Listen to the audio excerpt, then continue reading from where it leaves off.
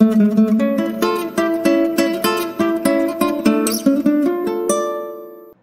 everyone, welcome you all at the MS tutorial. Hope you all doing good.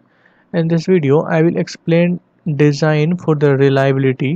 मैं आपको बताऊंगा कि reliability क्या होता है, क्या failures क्या होता है, failures के modes क्या होते हैं, failure function क्या होता है, reliability function क्या होता है, cause क्या होते हैं failures के. So before we start the video, I will request you guys to please subscribe MS tutorial. Here I will regularly upload video lecture based on the mechanical engineering subjects that will be beneficial for your university exams and also for the competitive exams related to the mechanical engineering. So now अब हम आज का topic start करते हैं. सबसे पहले समझते हैं कि रिलायबिलिटी का मतलब क्या होता है. It is the availability of A product to perform it's main function properly for a specified period of time under given operating condition. इसका मतलब ये हुआ कि जैसे आपने कोई प्रोडक्ट खरीदा तो वो प्रोडक्ट जो है आपने जिस पर्पस से खरीदा या फिर इस प्रोडक्ट का जो फंक्शन है, ये फंक्शन जो है प्रॉपरली वर्क कर रहा है. आप जिस इन्वायरमेंट में रह रहे हो, जिस कंडीशन में इस प्रोडक्ट को यूज कर रहे हो, जिस इन्वायरमेंट में यूज करने के लिए ये प्रोडक्ट बना हुआ है, तो अपने मैन्युफैक्चर्ड इन्वायरमेंट में प्रोडक्ट का सही फंक्शन, प्रॉपर फंक्शन को, डिजायर्ड आउटपुट को मेंटेन रखना ही हमारा जो है रिलायबिलिटी कहलाता है. ना किसी भी प्रोडक्ट का रिलायबिलिटी 4 फैक्टर पे मेनली डिपेंड करता है. उस नंबर 1 है प्रोबेबिलिटी, सेकंड है हमारा टाइम, थर्ड होता है हमारा फंक्शन ऑफ परफॉर्मेंस, मीन्स आपका प्रोडक्ट कैसे परफॉर्म कर रहा है. नेक्स्ट होता है हमारा operating condition of the environment, means आप किस इन्वायरमेंट में इसे यूज़ कर रहे हो. जैसे बहुत सारे प्रोडक्ट होता है जो कि टेम्परेचर, हाई टेम्परेचर पे रखने के लिए बोला जाता है, या तो फिर बहुत सारे प्रोडक्ट है जिसको फ्रिज के अंदर रखने के लिए बोला जाता है. तो ऑपरेटिंग कंडीशन का मतलब यहाँ पे ये हुआ. नेक्स्ट हम फेलियर देखते हैं. A variation in the property of A product from the prescribe condition is considered as the failure. Means अगर आपने कोई भी प्रोडक्ट लिया और प्रोडक्ट का आपको फंक्शन पहले बताया गया, स्पेसिफिकेशन बताया गया, और जिस पर्पस से आपने प्रोडक्ट लिया और अगर वो पर्पस आपका फुलफिल नहीं हुआ तो फिर आपका प्रोडक्ट जो है वो फेल माना जाएगा. Failure represent अनरिलायबिलिटी. अब जितना ज़्यादा फेलियर होगा मीन्स आपका भरोसा उतना कम होगा, तो जो फेलियर है वो आपका रिप्रेजेंट करता है अनरिलायबिलिटी को. अब कोई भी प्रोडक्ट को फेल कब माना जाएगा, जैसे कोई भी प्रोडक्ट को फेल हम तब मानेंगे when it become completely इनऑपरेबल. Means अगर कोई भी प्रोडक्ट कम्प्लीटली ऑपरेट करना बंद कर दिया तो हम उसको फेल मानेंगे. दूसरा है अगर वह वर्क कर रहा है बट जो फंक्शन है वो नहीं कंप्लीट कर रहा है, जो हम डिजायर्ड आउटपुट है वो हमें वो नहीं दे रहा है, तो भी वो फेल माना जाएगा. थर्ड है कंटिन्यूअस यूज में भी अनसेफ. अब जैसे बहुत सारे प्रोडक्ट होते हैं कि जिसको बोला जाता है कि आप कंटिन्यूअस यूज नहीं कर सकते हो. जैसे हमारा लैपटॉप हो गया, बहुत टाइम चलाओ तो वो बहुत ज़्यादा हीटअप होता है, तो हमें थोड़ा सा ये रहता है गाइडेंस दिया हुआ कि आप थोड़ी देर उसको शट डाउन करो. सो इससे ये होता है कि हमारा जो प्रोडक्ट होता है वो सेफली वर्क करता है और ज़्यादा दिन तक टिकता है, तो उसकी रिलायबिलिटी ज़्यादा होती है. बट वही अगर हम कंटिन्यूअस यूज करेंगे तो वहाँ पे फेलियर का चांसेस ज़्यादा हो जाता है. अब हम देखते हैं कि काउज ऑफ फेलियर्स. अब इतने सारे जो फेलियर्स होते हैं उसका काउज क्या है.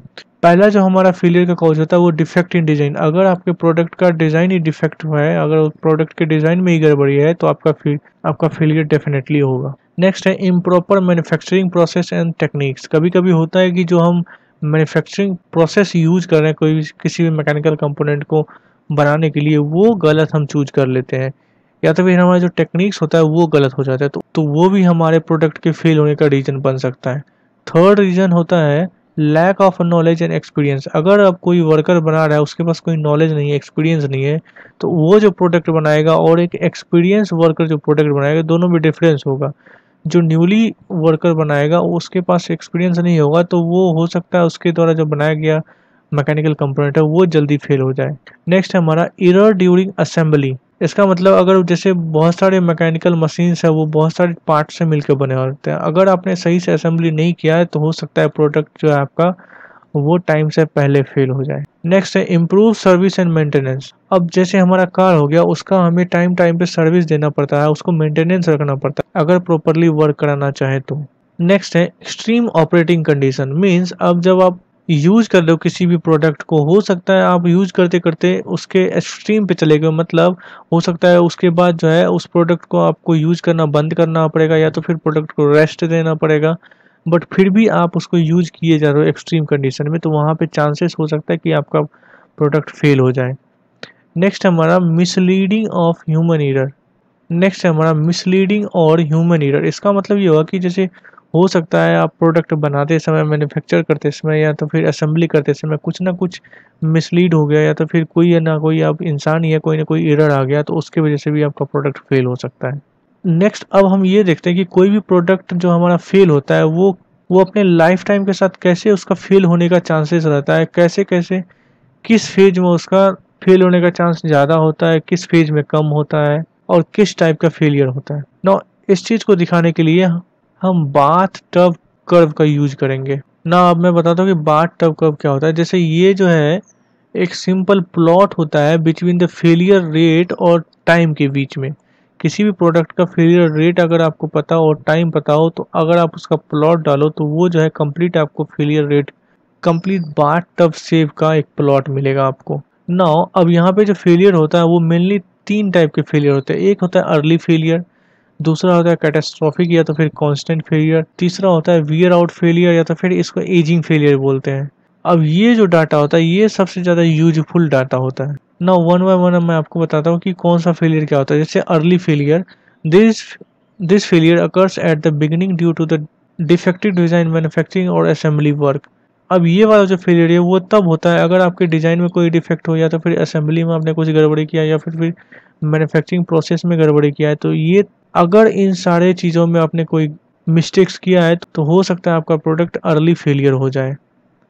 ना जो हमारा वारंटी होता है, हम जब देखते हैं किसी भी हमें प्रोडक्ट पे वारंटी मिलता है वो इसी फेज पे मिलता है, वो इसी टाइम इंटरवल के लिए मिलता है। अर्ली फेलियर बिकॉज इसमें कंपनी का फॉल्ट होता है, उसमें डिफेक्टिव डिज़ाइन का फॉल्ट होता है एंड ऑल का। नेक्स्ट है कैटास्ट्रोफिक और constant rate failure. This failure occurs randomly and suddenly during actual working of the product. अब ये जो फेलियर होता है इस फेलियर के बारे में हम कुछ कर नहीं सकते, कोई भी नहीं। ये जो है जब आपका वारंटी पीरियड क्रॉस कर गया तो उसके बाद का जो पीरियड है वो आपका जो आता है कैटास्ट्रॉफिक या फिर कांस्टेंट रेट में। इस केस में जो है जो भी हमारा फेलियर होता है हमें उसके बारे में नहीं पता है। आपका जो भी प्रोडक्ट है वो आराम से वर्क करेगा, हो सकता है किसी अनवांटेड रीजन की वजह से सडनली फेल हो जाए। तो इस केस में जो फेलियर होता है वो अनप्रेडिक्टेबल होता है कम्प्लीटली, और ये सडन स्ट्रेस लेवल एक्सीड होने के कारण हो सकता है, या तो फिर कोई डिज़ाइन कंडीशन आपने चेंज किया है तो उसकी वजह से हो सकता है। नेक्स्ट है हमारा wear out failure. It is a typical ageing problem and product is going ultimately fail due to the wear and tear. आपने देखा होगा कि अब जब आप प्रोडक्ट का बार बार यूज करो तो एक टाइम ऐसा होता है कि प्रोडक्ट जो है वियर आउट होने लगता है। जैसे अगर कोई हमारा इलेक्ट्रॉनिक प्रोडक्ट है, जैसे सेल हुआ, बहुत ज़्यादा यूज करो तो इसका जो पेंट है वो कॉर्नर से गायब होने लगता है, तो उसी को वियर आउट बोलते हैं। तो ये था कंप्लीट आपका बाथ टब का एक्सप्लेनेशन। अब हम थोड़ा सा देखते हैं कि फेलियर रेट क्या होता है। फेलियर रेट सिंपली होता है number of failures per unit time. जैसे अगर आपने 4000 आवर्स का रीडिंग लिया हुआ है और उसमें आपने देखा कि 16 टाइम जो है हमारा फेल हुआ है मैकेनिकल कंपोनेंट, तो आपका जो फेलियर रेट होगा वो 16/4000 यानी 4 फेलियर होगा आपका पर 1000 आवर्स में। और इसी का अगर आप मीन निकालना चाहो कि कितने डिफरेंस के बीच में एक फेलियर होता है, टाइम गैप क्या है उन दोनों फेलियर के बीच में, तो उसके लिए आपको MTBP mean time between failure निकालना पड़ेगा। तो जस्ट आपको लेमडा का ये अपोजिट होता है, इसको जैसे अगर अपोजिट करो तो 1/4 ये 2000 आवर्स हो जाएगा। नेक्स्ट हमारा टर्म आता है mean time to failure. Average time of A product is expected to function before getting failed. ना ये जो मैथमेटिकल टर्म है ये हमें एवरेज टाइम बताता है, एक्सपेक्टेड टाइम बताता है किसी भी फंक्शन का, किसी भी मटेरियल के फेल होने का। जैसे यहाँ पे देखो T1, T2, T3, T4, Tn ये सब जो है फेलियर टाइम है। अगर आप MTTF निकालना चाहो तो इसका जो फॉर्मूला होता है sigma i = 1 to n TI/n। ये जो है हमारा MTTF होता है, मीन टाइम टू फेलियर। ना जिस तरह से फेलियर फंक्शन होता है उसी तरह से रिलायबिलिटी फंक्शन भी होता है। जैसे फेलियर फंक्शन हमें ये बताता है किसी टाइम ऑफ इंटरवल में इसका फेल होने का कितना चांस है, कितनी प्रोबेबिलिटी है, उसी तरह हमें रिलायबिलिटी फंक्शन ये बताता है कि कोई प्रोडक्ट किसी स्पेसिफिक इंटरवल ऑफ टाइम में कितना रिलायबल है, कितना उस इंटरवल ऑफ टाइम में ये वर्क करेगा। तो रिलायबिलिटी फंक्शन जो होता है सिंपल हमारा FT-1 होता है। अगर आपने फेलियर फंक्शन है उससे -1 कर दो तो वो आपका रिलायबिलिटी फंक्शन आ जाएगा।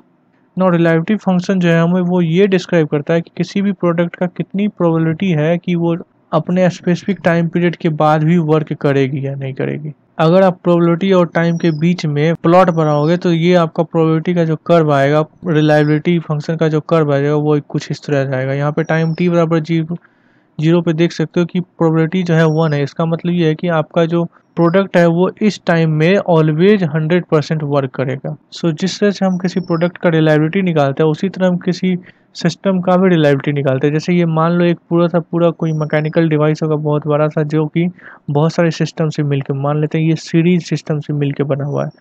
अब अगर इसमें देखो, इसमें से किसी भी एक कंपोनेंट का रिलायबिलिटी कम है तो यानी पूरा का पूरा मशीन आपका एक साथ फेल होगा। इसका मतलब आपका जो सिस्टम है उसका रिलायबिलिटी इस बात पे डिपेंड करता है कि सारे सीरीज में जो लगे हुए सिस्टम है उसमें से मिनिमम रिलायबिलिटी किसका है। और अगर आप किसी सिस्टम का रिलायबिलिटी निकालना चाहते हो तो सिंपली आप उस सिस्टम में लगे हुए जितने भी मैकेनिकल कंपोनेंट हैं उसके रिलायबिलिटी से मल्टीप्लाई कर दो, तो वो आपके सिस्टम का रिलायबिलिटी होगा। उसी तरह अगर पैरेलल में है तो पैरेलल का फॉर्मूला जो होता है 1 - 1 - R into 1 - R2 and 1 - R। और इसके केस में जो हमारा सिस्टम रिलायबिलिटी होता है वो maximum of are I means in parallel में से जो जिसका सबसे ज़्यादा मैक्सिमम होगा उसके भी मैक्सिमम होता है या तो फिर इक्वल होता है। तो ये था complete reliability and design for the reliability. Design for reliability जो है किसी भी प्रोडक्ट का रिलायबिलिटी बढ़ाने के लिए हम यूज करते हैं। होप ये टॉपिक आपको क्लियर हुआ होगा। अगर इससे रिलेटेड कोई भी डाउट है तो आप कमेंट में मेंशन करें। And for more such videos please subscribe MS tutorial. Thank you so much. Good luck.